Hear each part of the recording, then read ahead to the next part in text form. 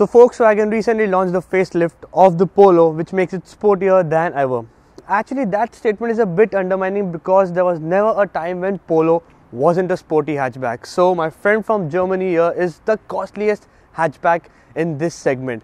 But with Polo, we don't associate money or practicality, we just associate one thing, that's performance. So here we have the recently facelifted Polo GT TDI, and in this video we will be doing a road test review of the hatchback and letting you know what are the changes on this hatchback and why is it called still the best driver car under 10 lakhs.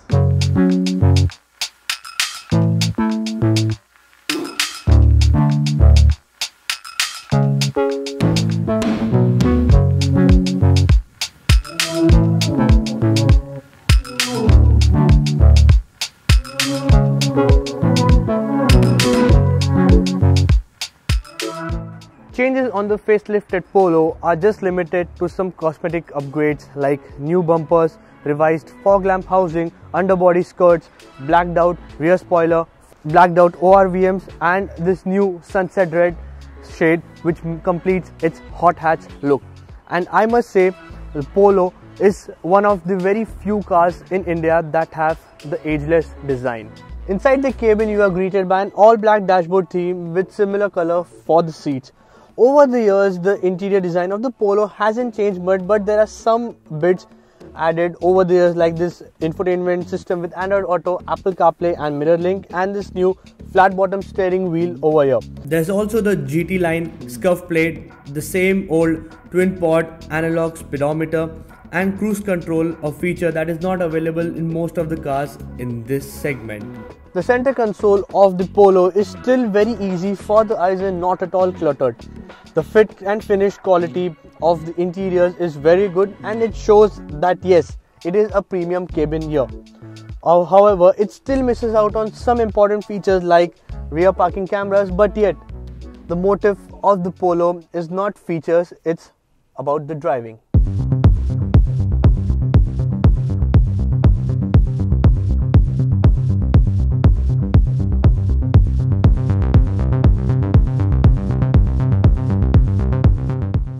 So the Polo comes with a 1.5 litre 4-cylinder turbo diesel engine which produces around 110 bhp and 250 Nm of peak torque paired with a 5-speed gearbox.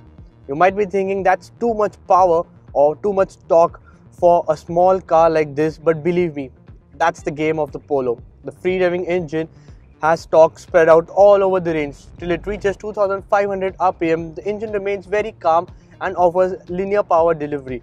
Even if you are at lower speeds and higher gears, the Polo manages to pick up easily without any downshifting. It's just its nature is such that it keeps you at an exciting RPM to drive. The turbo kicks in from 2500 RPM and from that you have a sudden rush of power coming in. In 1 second it turns from a calm engine to an aggressive one.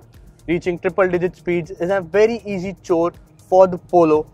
However, despite all these positive notes, the engine of the Polo is not at all refined. There are fair vibrations coming in through the cabin even when you are on idle or even if you are going at lower RPMs. If you rev up the engine, then you can literally hear a roar inside the cabin even with all windows up. So the 5-speed manual gearbox over here is not that smooth. The clutch is also on the heavier side which might pose a problem to some while you're going in the traffic. The gearbox of the Polo is perfectly synchronized with the engine, leaving a wide grin on your face every time you upshift. Moving on to the handling part, man, Volkswagen Polo is such a sweet handling machine. You have a light, flat bottom steering wheel which is very direct. You can easily take quick turns and high speed corners on the Polo. You feel the steering wheel is very light when you are moving inside the city and it builds up adequate weight when you are going at high speed, so it gives you an assuring steering feedback as well. Talking about the suspension part, the setup in the Polo is balanced out, so it manages to soak up most of the potholes and damaged road, but if you are going at very high speed, you can feel some of it inside the cabin. I would say the ride remains very well planted while you are cruising at high speeds and even on high speed corners, but there is a teeny bit of a body roll which you can expect if you are moving at high speeds. Talking about the brakes, despite getting disc brakes only on the front, the bite of the brakes is really strong and perfect, and it comes to an assuring halt even while you're coming from triple digit speed.